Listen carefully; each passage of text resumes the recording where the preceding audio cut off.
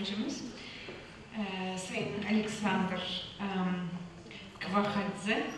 Evet, Abhaz-Adige dilleri arasında Ubıh dilinin konumu adlı konuşmasını aktaracak. Buyurun.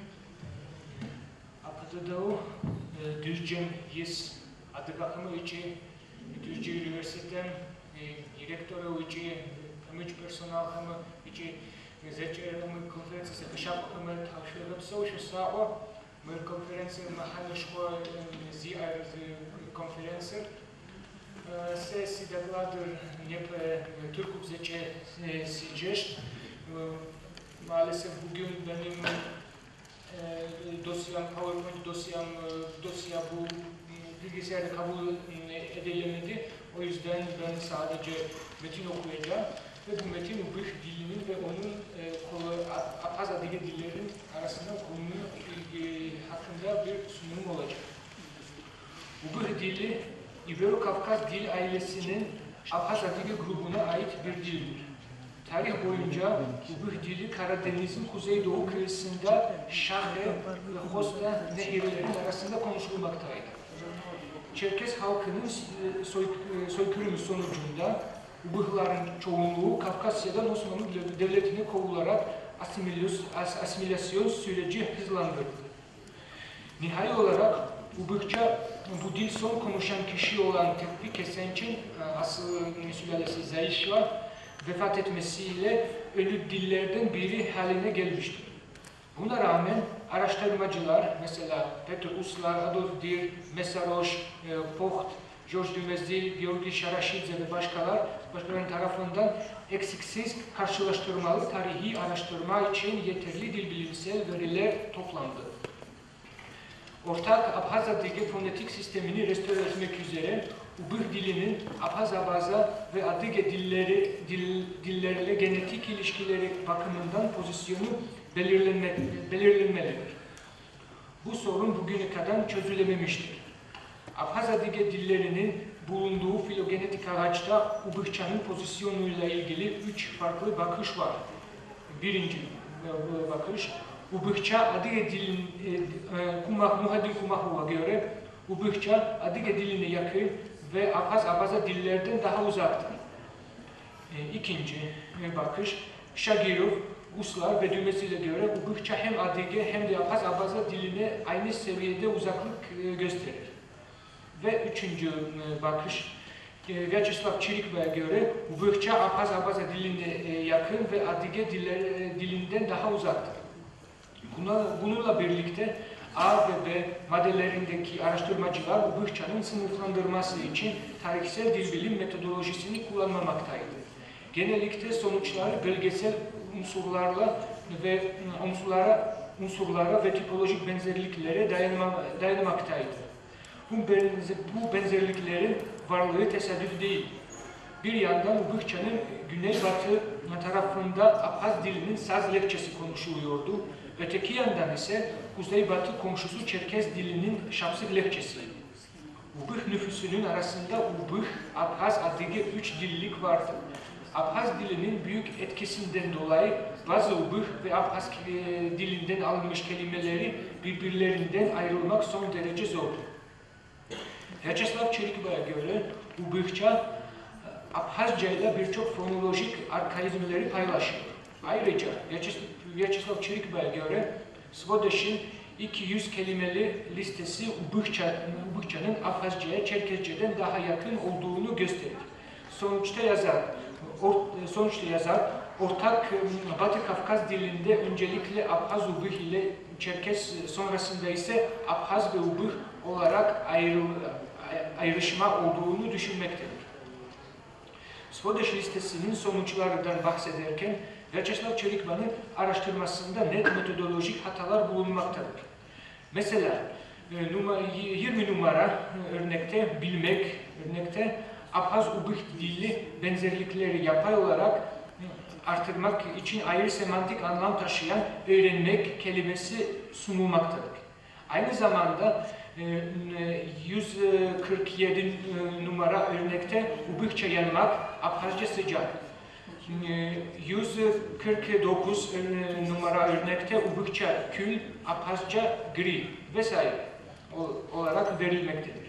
Svodeş'in listesini incelerken baştaki anlamından ayrı bir semantik anlam taşıyan kelime sunulamaz. Ubıh dilinin sınıflandırması için kurumsal olarak 4 olası örneklem vardır. Birinci örneklem, Ubıkça Adige diline yakın ve Abhaz-Abaza dilinden daha uzaktır. İkinci örneklem, Ubıkça Abhaz-Abaz diline yakın ve Adige dilinden daha uzaktır.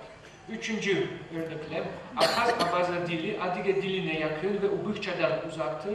Ve dördüncü, Ubıkça hem Adige hem de Abhaz-Abaza dillerine aynı seviyede uzaklık gösterir. Bundan başka paradigmalar teorik olarak imkansızdır. Doğru paradigma belirlemek için biz sözde izogloz metodolojisini kullanıyoruz.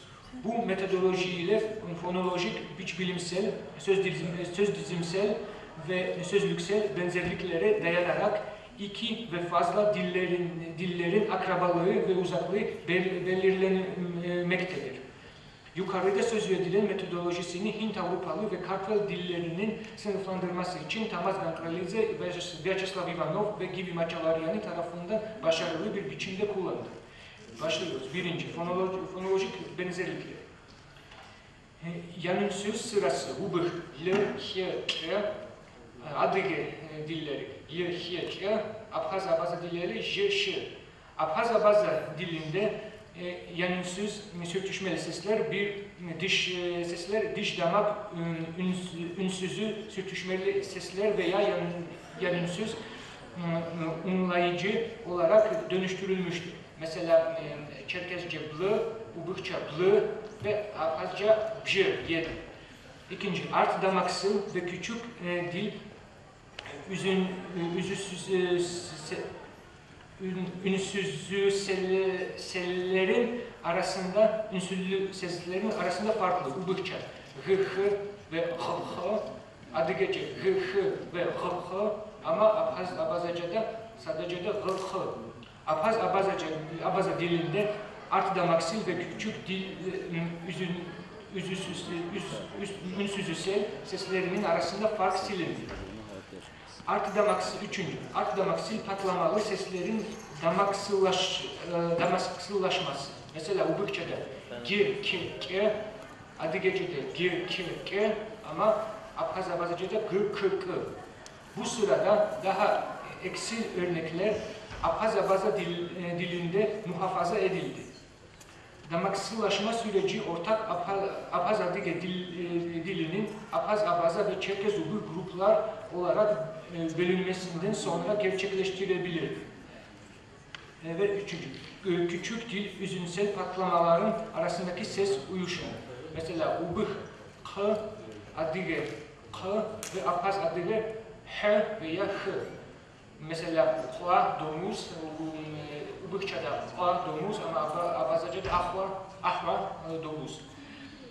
Abhazca'da önceki küçük dil üzünsel ses yutaklaştırılıp sızcılaştırılmıştır. Ve sonra biçimsel benzerlikleri. İsim hali sistemi. Ubıkça'da ve Çerkezce'de isim hali sistemi muhafaza edilmiştir. İki dilde de çok fonksiyonu geçişli eylemlerde özne, geçişsiz eylemlerde ise nesneyi ifade eder işsel hali bulunmaktadır. Aynı zamanda işsel sonet kalma durumu fonksiyonu da taşınabilir. Ubıkça'da Batı Adigece'de m, Doğu Adigece'de yani Kabardaca'da m, bu örnek m'nı ses uyuşumu gösterir. Ne işsel ne de başka halleri Abhaz-Abaza dilinde bulunmamaktadır. Eylemsi örnekler, Ubıkça ve Çerkezce'de ortak kökenli olan eylemsi örnekler bulunmaktadır. Ubıkça b üzerinde, Adigece b yanında veya mesela Ubıkça f asmak, Adigece'de p asmak, daha önce belirtilen eylemsi örneklerin Abhazca'da eşdeğerleri bulunmamaktadır. Sonra sayı sistemi, Ubıkça'da z, Çerkezce'de z ama Abhazca'da ak. Ubıkça'da Tua, Adige'de tua ama Şapsı Bilekçesi'nde tua ama Abhaca'da ba. Sonra Ubıkça'da bro, bre, Batı Adige'de bro ama Abhaca'da jba. 20'den daha yüksek rakamlara Çerkezce'de ve Ubıkça'da la, ra sonekleriyle şekil verilmektedir. Bu süreç Abhaz Adige dillerinde yoktur. Mesela Ubıkça, Tuatvala Zala 21, Adige'de Toçere Zırı 21 aynı zamanda ama Abhaca'da Yüyajbi Erke 21. Sonra sözlüksel benzerlikleri. Ubıkça, oğlu, Batı Adigecili ve Doğu Adigecili oğlu ama Abhaca'da ba. Sonra Ubıkça'da yürümek, gitmek, Çerkezce'de gitmek, yürümek ama Abhaca'da anıkara, gitmek, yürümek. Ubıkça, isim, Batı Adigecili'de isim ama Abhaca'da ahdı, isim. Ubıkça'da bzı, su, Batı Adigeci ve Doğu Adigeci'de psı, su ama Abhaca'da adı. Ubıkça'da ndra, güneş, Batı Adigeci'de tığ, güneş, Abhaca'da amra ve sahibi. Özellikle dikkat edilmesi gerekir ki Svodeş'in daha istikrarlı 100 kelimeli listesinde Ubıkça ve Çerkezce arasında %56, Ubıkça ve Abhacı arasında ise %46 benzerlik bulunmaktadır. Çerkezce ve Ubıkça arasındaki ortak birleşik kelimeler bizlere çok önemli tarihsel bilgiler sunmamaktadır. Bu sözcüklerin arasında kuralı ve düzenli ses uyuşumları bulunabilmektedir. Öte yandan ise bu sözcükler hem Çerkez hem de Ubık biçimsel kuralları kullanılarak bölünebilmektedir. Ubıkça, lakımı, kulak, Batı Adigece'de takımı, sonra Ubıkça, şhur, köpük, Batı Adigece'de tхur, köpük. Ubıkça, hlal, boğulmak, Batı Adigece'de khellen, boğulmak. Ubıkça'da bagajı, çakal, Şapsı Dilekçesi'nde bagajı vesaire. Evvelden bahsedilen verilere dayanarak Abhaz Adige dillerinin kronolojik sırası ve filogenetik aracı kurulabilmektedir. 1. Ortak Abhaz Adige kronolojik sırası, sonra ortak Adige Ubık kronolojik sırası bir yandan ve öte yandan ortak Adige kronolojik sırası, sonra ortak Abhaz-Abaza kronolojik sırası ve sonra en yeni durumu Ubık, Abhaz, Abaza ve Batı ve Doğu Çerkez lehçeleri. Yani nihai olarak biz diyoruz ki Ubık Çerkez diline daha yakındır ve Abhaz dilinden daha uzaktır. Dikkatiniz için çok teşekkür ederim.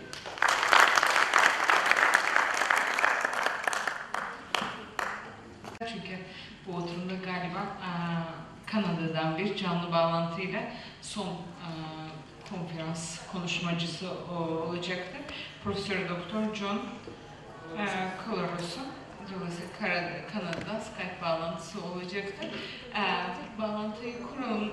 Konuşmacılara sorusu olan var mı diye Skype görüşmesinden sonra galiba bekliyor misafirimiz, öyle mi? Onun için bekletmeyelim. İlk onu dinleyelim, sonra sorusu olan olursa 5 dakikada bir soru için zaman ayırırız. Bulgularının Türkçe açıklaması olacak. Şimdi hiçbir şey yapmayız. Bir grup kişiyle 2011'de bir çalışma başlattıkları bir çalışmadan bahsedecekler. Amerika'da Yunan vazolarında anlamsız olarak görülen belli yazıtları deşifre ettiklerini söylüyorlar. Konu belli dillerde anlamlı olarak deşifre edildiklerini söylüyor.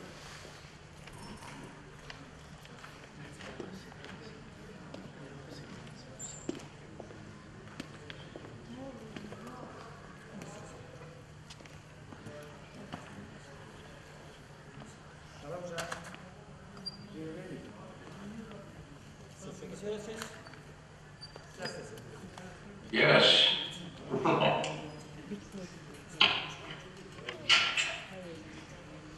Good evening, good afternoon.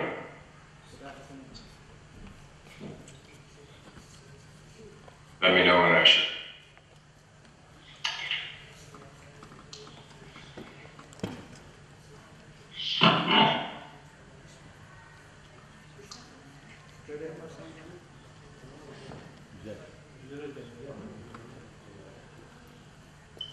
Welcome to the stage, John. Thank you. Thank you for inviting me. It's my pleasure to address this convention, Sempozyumu, Filoloji.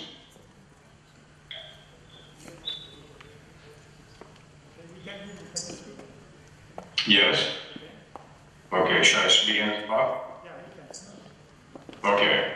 I'm going to talk today about a decipherment of some ancient Greek vases, and they contain Caucasian languages, chiefly Circassian and Abkhazian, and this is something that was a surprise to me, really. So I followed the outline quite closely. The article on the vases appears in the journal Hesperia, volume 83, from 2014. The Greeks, in fact, we know, were in contact with people called Scythians, or Scythians, from the 8th century before the Christian era onward. And this term Scythians refers not merely to the Skolotai, which is what the Herodotus says the Scythians called themselves, but also to other groups from the Caucasus, from the Black Sea coast, or the Pontic steppes. The word Scythian itself, Scythians themselves call themselves Skolotai. Herodotus tells us this. This can be interpreted as a kind of Armenian-like language, meaning little dogs. And dog at this time was a term for a warrior. It was not a swear or a curse. The word for puppy in Armenian today is skund. And skut itself is also, Scythian is also from this root Indo-European kiwol, something like that. I come back to that a little bit later. The Scythians are distinguished by their clothing, by their dress. They wear boots, trousers, they have tunics, sometimes they have soft caps with lappets. This means like little ear flaps. And they carry also a thing called a goritis, which is a combination of container for both arrows and a bow. So we have many vases in museums now depicting the Scythians and also even female ones that we call Amazons. Okay. Often they are pictured along with Greeks, ancient Greeks. Okay. These vases with the Scythians on them often have, or usually have, what are called nonsense inscriptions in the Greek alphabet. I've supplied a little map showing the Greek contacts along the Black Sea coast, which were extensive. So it's quite natural that these inscriptions would come from languages that are in this region at the ancient times.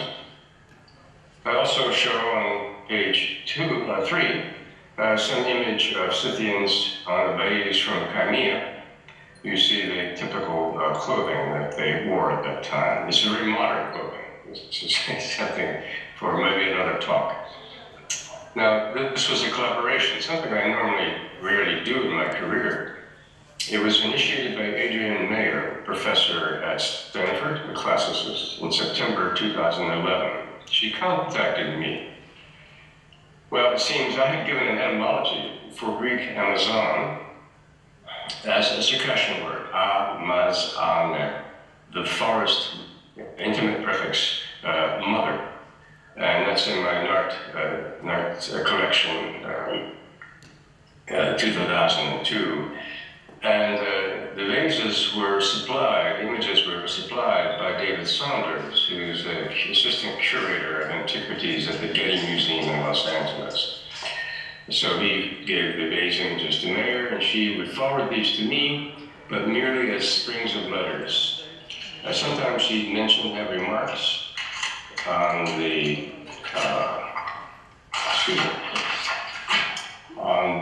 presence of Amazons or Scythians pictured on the vase. On other occasions, she would make up inscriptions and send them just to check me, give me nonsense, and see if I was making up fantasy translations. She was tricky, clever woman. So how did I do this? I mean, what kind of techniques or knowledge did I have that helped me to do this? I had knowledge, of course, of Northwest Caucasian languages, Circassian, Ubukh, Abkhaz, Azatu. I also know some Georgian, and I had studied Farsi and Ossetian, the Goran Ossetian, and I first studied ancient Greek. And so I knew also these languages, and I also knew theoretical phonetics and theoretical phonology, where I was trained at Harvard in these disciplines. I had also reconstructed the original language, the proto-language, from which Northwest Caucasian languages have descended. So I had some notion of what old versions might look like. I also had experience from the web, in the World Wide Web, Northwest Caucasian peoples trying to write their languages in Latin script. And so sometimes a KG together would be a K or a P, an H could be a H or a H. And so there was this variability. This is sort of settled out now. This was something earlier when the communications were first beginning. I have some idea of the history of Greek and possible phonetic sound changes within Greek itself. And for example, one that is possible is that the Greek chi, written as X, is actually Ch, which in phonetics is written as X. One evidence is Hittite Achiawa or Achiawa in a Hittite treaty referring to Greek Kaioi from the Iliad, this kind of thing. So perhaps some of the sounds had early phonetic changes. I give examples. Here's the Greek phonemic system, the consonants and vowels. And the vowels will be plus or minus long. And you see it's fairly simple system. Perhaps the aspirated K with a little hook, K, had an allophone Ch as well, as I suggest with the Hittite form. And if you go to page 6, item 4B, you see I give the sound system for Bzhabul, Circassian, which is much richer, much more complex than the Greek. So clearly, any Greek making a vase and wanting to write Circassian on the vase is going to be really faced with a serious challenge. How to do this? There's such a rich language being converted into a very simple writing system. So now item 5, the fact that these things would appear in Greece on the vases, these figures and these inscriptions, this is consistent with the history of Scythian Greek contacts. The Scythians, in fact, served as police in Athens, and we'll see a very important example of this. The Greeks traded all along the Black Sea, the littoral coast. And we have traces of what one might call macro-Armenian, an Armenian not in Armenia, but up in the steppes still, originally. Herodotus tells us the leader was called Oyorpata, and I interpret that as Proto-Armenian Potor, to strike, plus an Iranian word, also to strike. So they were forgetting what the first word meant, and they resumed the Iranian. Skolotai, little dogs. I mentioned Skund, the English hound. Skut itself, it's cited in Greek. It's Proto-Indo-European Kyoto, something like that. Irish ku, Russian suka, which is shifted to the female, bitch.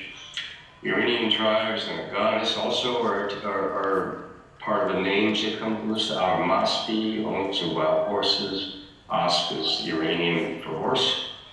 Tabiti, goddess of the Scythians, the goddess of the hearth. This is related to Latin tepos, heat. Sarmate is simply Ossetian for free men. That's all. An old Ossetian 19th century dictionary, not the modern.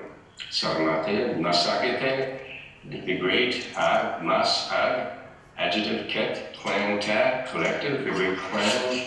So we can, a little Iranian knowledge, you can translate these names. There are Caucasian names, sometimes a bit mixed, Aspurgiani or Aspurgiani, Iranian asp again, with the Mingrelian suffix Iani. Gagaris, Georgian Gagar apricots, the apricot growers. Kolchis, very famous in mythology. This is Proto-Circassian, Plishhet, the word for mountain region, now Plishhet. But the Shet is still in Ubek, Shekhe, mountain, from Shekhe. And in Abkhaz also Shkha, where the Shet became a Sh, Shkha, from Ashtarva, the mountaineers, a mountain. Absortus, the brother of Medea in the Golden Fleece legend, Kolchis, is simply Abkhazian self-designation, Apswa, with a pronominal suffix, Orta. Right. So it's perfectly plausible that on these vases we would find Caucasian names and Caucasian phrases. The crucial one is number 6. This is where we had, or I had a breakthrough. This is the goose vase. Okay, vase here is a calyx or crater, something, a big wine container. It's a vase from the Italian province of Apulia, and it shows an old theatrical scene from a lost play by Aristophanes. A Greek man is about to be flogged for stealing a goose. He says, "He has bound my hands above." He says this in Greek. There's an agreed party with a dead goose, and you can't tell, man or woman, old person. And he says, "I shall furnish," and the implication is testimony, or offer testimony. And there's a Scythian policeman in the characteristic clothes who says, "Norara tableau." Okay. Now I give the capitals, that's the rendering from the Greek letters, but always, if I can, somehow I give also the Latin form. So Norara tableau is actually how it looks. In capitals on the vase, I give a picture of the vase. And this is in the Museum of Art in New York City, in Manhattan. So I knew nothing about vases. I didn't care about vases. I knew nothing of this vase. And Mayer sent only the inscription alone, Norara tableau. But I recognized immediately that this is what I call Old Circassian. It's not something you would say today. Maybe somebody in the audience might have something similar. But I analyzed it this way. N for thither, or 0 for it in the beginning. N for thither. O for surely. Now this is preserved only in Zubakhas. O. That means indeed, surely, when I saw O. But I figured it was also part of all the languages early on. And then we get the very clear R's that are stuck in for Y's when you get the third person forms. So I had Y for a flat space, open space. Yeet, he's standing in a yard or something. Seat, in the yard, standing in the yard. Third plural, then third non-present, and I reconstructed eruta. This would be dita for to steal. It's represented as double T, which is often the case with the unaspirated voiceless sounds of Jabot or Chapset. Catherine Paris did this in her work. And it's today preserved as tiroir. Tiroir, thief, basically to steal agent, but the root is now lost, only preserved as a noun. So I reconstructed the root. And then is into, whatnot, and then ble is past. You get the pleje. You have to look past somebody, something like that. Ble is past, or sneaking by, going around. And always is the predicative. Okay? And so what it made perfect sense for the thief. It means he is the one who snuck around somehow, passing by things, sneaking by things, and stole it, the goose, I guess, from those people over there from somewhere in a yard, a flat space, a backyard, enclosure perhaps, something like that. So it says, the policeman's saying what the guy did, why he's going to beat him, but he says it in Old Circassian. And this was amazing. If we go to E, this convinced Mayer and myself that I was actually deciphering these nonsense forms. This is crucial in the theory of decipherment. You have to have a kind of clear breakthrough piece of some sort.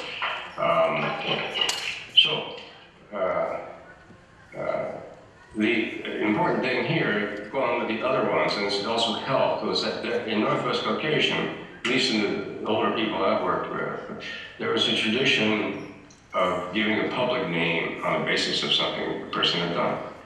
So I had a friend who taught me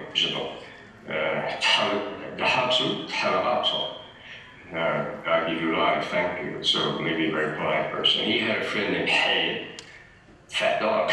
That's his nickname, because he was fat. And I guess, I don't know. There are other names like this. So sometimes these names can be read as phrases. Otherwise, the names are very difficult to deal with. And in fact, in many cases, it proved to be so. So on other pages, we had other inscriptions. So the Greek would be Chukos P in one of these.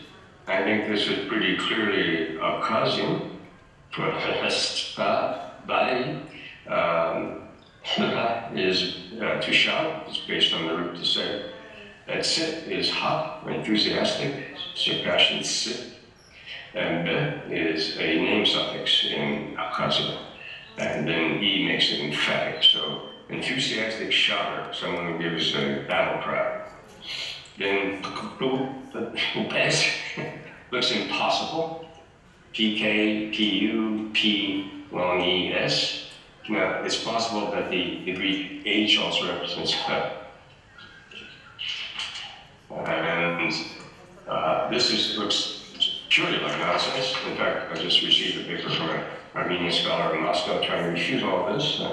I think he's wasting his time because I'm quite confident with this. I interpreted this as a body cover, for body or bone, arm, leg, skull,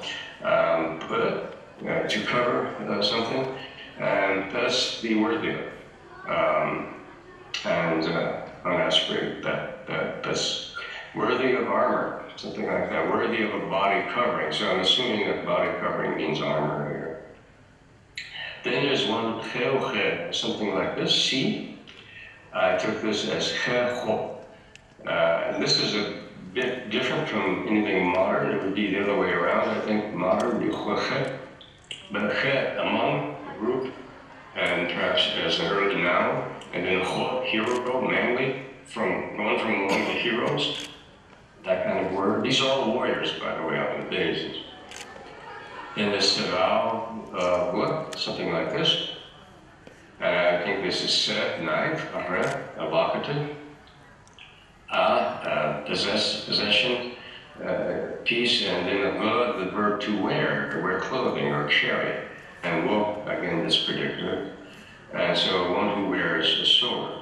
I'm not seeking complete consistency here because the vases were done by different artists and they were done over a period of about 300 years. So this is not necessarily always the same. So those are Circassian, then we come to one Barkida. And I saw here Indo-Aryan word from perhaps ancient Scythian, Greek Syndioi, which is preserved in India as Sindhi, or Hindu from Iranian rendering, and Irish Shannon. This is a word for people around a river somewhere, probably the Kuban.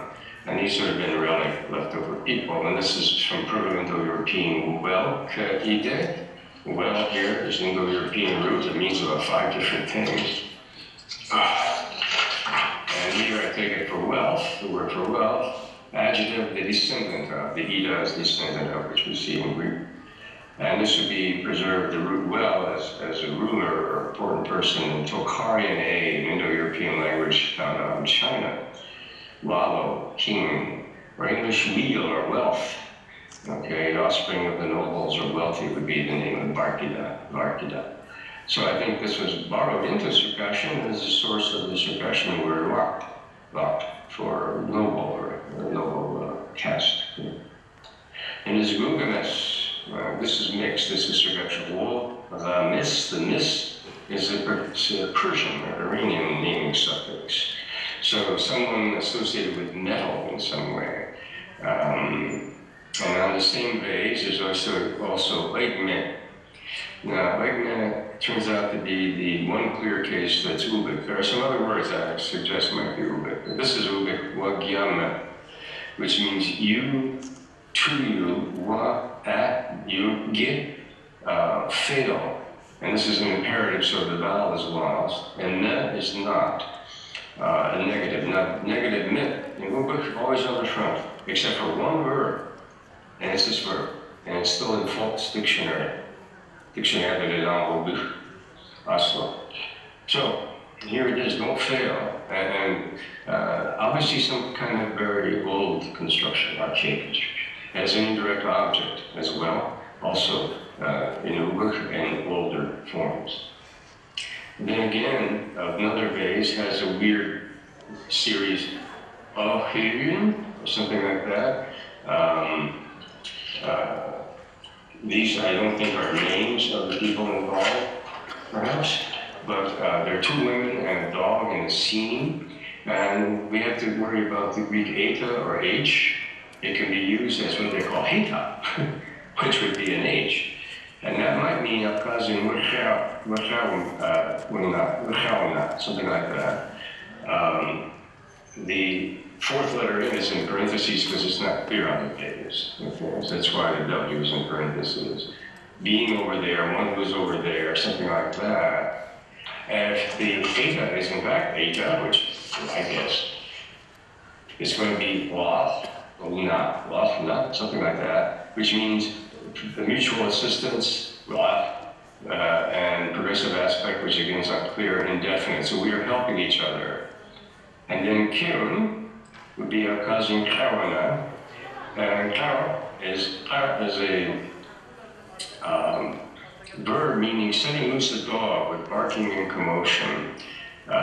There's a progressive aspect and an indefinite participle ending. Unleashing the dog. And in fact, if there are two women helping each other to women, these are Amazons, there are two women, and between them is a dog running loose with a leash flying in the air. This is what's on the vase. So the idea we're helping each other and we're setting the dog loose, perhaps on an enemy or something like this, makes perfectly good sense, as improbable as it seems. Then another vase has gogo igi or gogo wiki, something like that. I don't know entirely what this means, but clearly gogo is Georgian. That means a maiden or a young woman. Then there's kepes, which I took to be Circassian kepes, flank, hot flanks, meaning one enthusiastic, for sex. This may sound a bit imaginative, but there is the Amazon Queen California, which means the same thing. Okay, translated basically into a mixture of Greek and Latin. Then there's another vase has was on it. This is Ossetian, transparently. Wats, holy or sacred or spirit, meaning a pious one, a holy person. Then we have a more complex vows. We're getting toward the more difficult and in some ways more controversial translations. There's this scene of a woman putting armor on a man, while a boy and a dog stand nearby. So often the warrior would have a woman and his mother or wife dress him for war. And it has Kyoto next to the boy. I don't know, maybe it means jumper.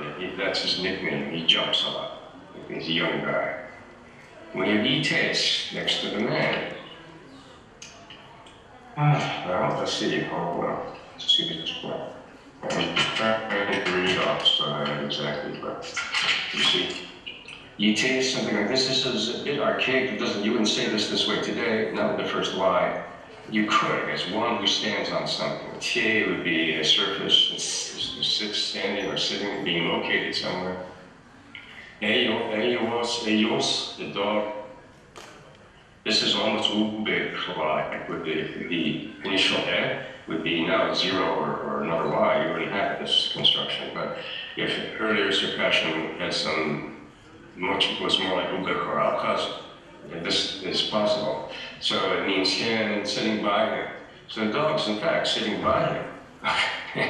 And the man is standing there and the boy jumper is watching. Okay, and then we have Yisei, that's next to the woman.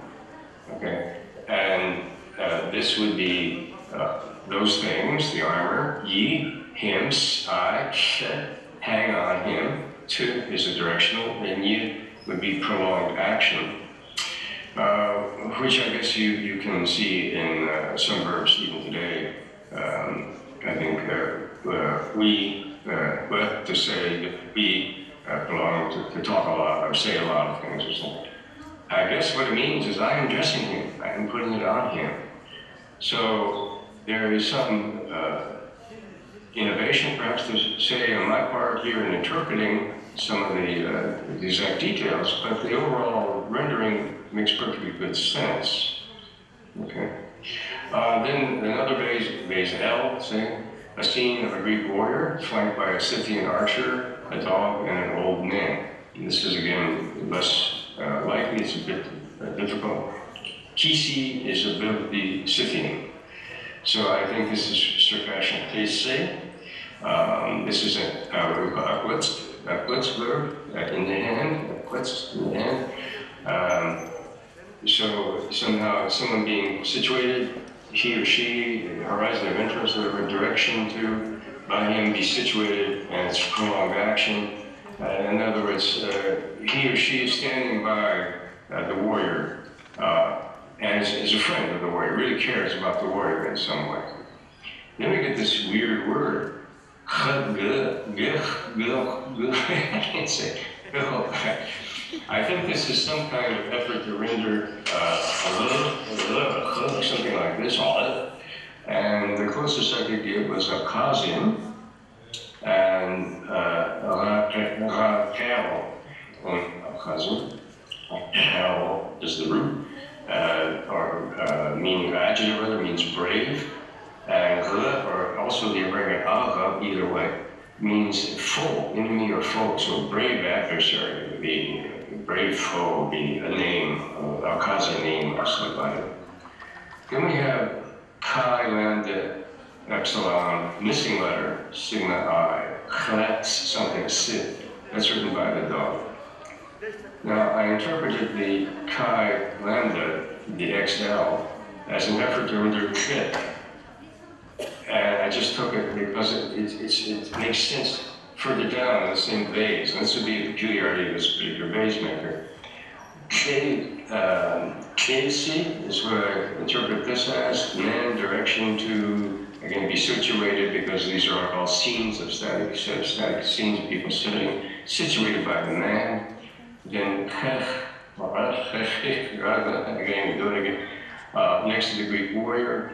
I think this is a fairly complicated Circassian verb. Pla would be a change of state, like I say, get off a klapka, sipkapka, and I dismount, get off my horse or something. So, again, among a group, then Y would be direction, would be, Wu is the valence marker, you see it on verbs today. And again is this from among the group of heroes. We saw that earlier in another vase. So most of that would be like a formula, so for a hero. You say something about old in old days. Now we say Kel, or you say Kel, a heroic man. This is the one among the group of heroes. And then we have X, or Chi lambda again, K, Hui, and that would be K, Hui, Yu, fat man, fat woman. I don't know what to make of that. I decided it must mean a eunuch. And eunuchs are typically fat. And it's a typical Circassian rhyming compound, what I call a rhyming compound. And Hua now means daughter. But if you go to Abkhazian, I chose the zip form because it's the most conservative one. You get Hashba, with Shisha, which is Shisha in Circassian. Hashba is from Polish woman. So originally the word for daughter was woman. and that's been shifted in meaning in Circassia. So those were the strongest cases on the bases. There was one more where I said that she has curly hair and the woman had curly hair. But Dr. Mayer did not want to include that for some reason. And there are two other words or names that are worth mentioning that are not on bases, but I think are clearly Northwest Caucasian, in this case Abkhazian. Dr. Mayer mentioned to me the ancient Egyptian pharaoh queen, Ashtashet, and that she was renowned as a warrior queen. Now this is Abkhazian, I think pretty clearly I said this, and the Egyptologists tell us that this is not an Egyptian name, this is some foreign queen that's come in. So this would be Abkhazian Shuta. Shta is foot after, it really means on the trace, on the trail of somebody. And the after shit is to kill, and ta is a stated participle, meaning the one who does something. So one who kills as she pursues.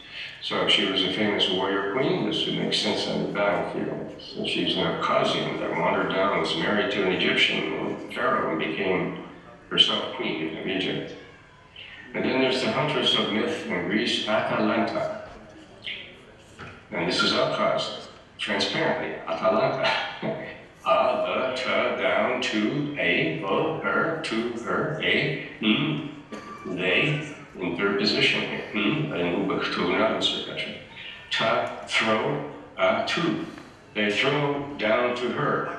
What do they throw down to her? They throw down the boar skin that she killed. She killed this boar in a hunt. And that's how they award the skin to her. They throw it at her feet. Here, this is yours. So she's the one that won the pelt of the wild boar. So I think that is another very clear Abkhazian or Northwest Caucasian person who has come down to us through Greece, ancient Greek material.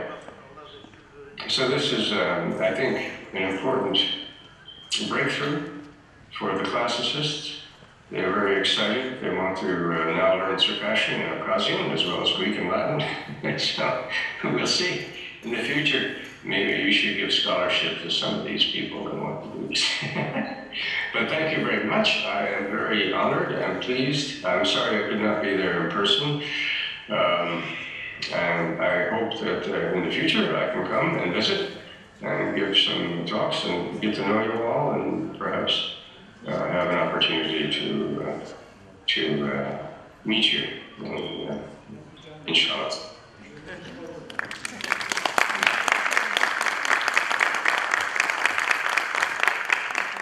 Thank you, Yusuf. John, we're really out of time. Okay. Good. Thank you, Ed. The symposium, I hope it goes well. We'll be in touch. Goodbye now. So.